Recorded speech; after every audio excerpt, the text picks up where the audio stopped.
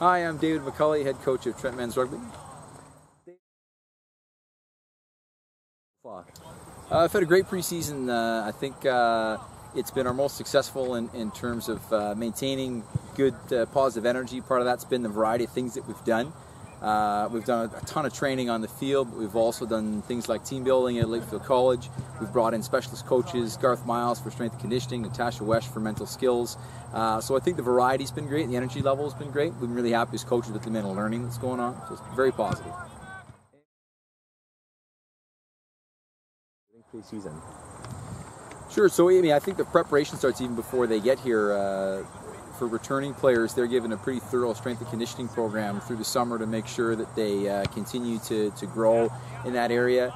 And then all players need to be working on their aerobic conditioning coming in. The first thing we do is run a 3-kilometer test where we've got times by position, and until you make that time, you can't play on the varsity team. So a huge amount of the preparation is up to the players with our support before the season. And then this 2 weeks is really about trying to get everybody on the same page. It's a pretty quick season once we get started, so we want to try and introduce all the important principles we're going to play off of, as well as get into specifics of certain moves and things like that. So it's about laying a strong foundation.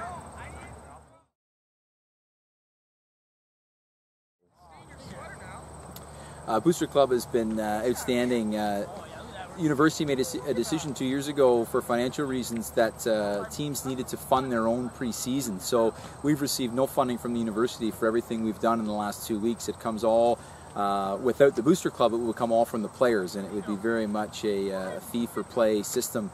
So things like our day at Lakefield College for team building, our mental skills coach, we'll begin to use an academic coach who the players have met in the preseason. All of those things wouldn't happen without the support of the boosters. So Booster Club has just been a very exciting endeavor for us to see be launched in the last few months. I think absolutely massive. I think that I said this has been, I think, our best preseason, and the connection is a direct one because of the number of people that have been involved and the ability for people to specialize in certain areas. So from the on-field coaching of myself, Mike Boob, and Paul Hunter, we each have our own areas of responsibility. Ryan Gentle's taking on the managing role. And then we've got Garth Miles in strength and conditioning. Garth takes us a whole session a week with the players on Wednesday mornings. That's massive. Natasha Wesh coming in mental skills is exciting. And we've got Tim Rollwagon as the academic coach. That's a huge piece we're excited about this year. So yeah, I think growing of that coaching team and management team is absolutely massive.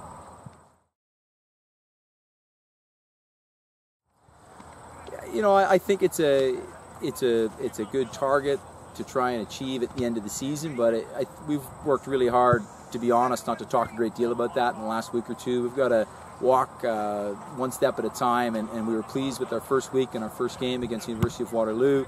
This week it's against the Queen Seconds, and there's no question we're not going to pretend that isn't in our long-term vision of being able to play on that day in front of a home crowd and hopefully a huge number of boosters. But at the moment, we just got to take one day at a time, and I think the players have done a terrific job of that.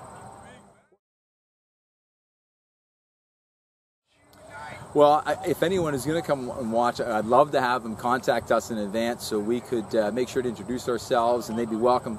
Come into the change room if they'd like to meet the players.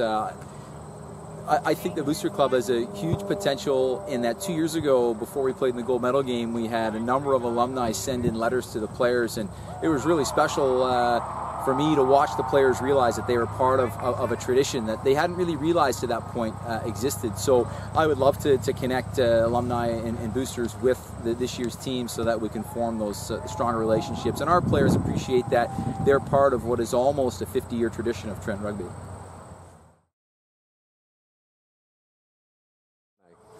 Absolutely. A huge...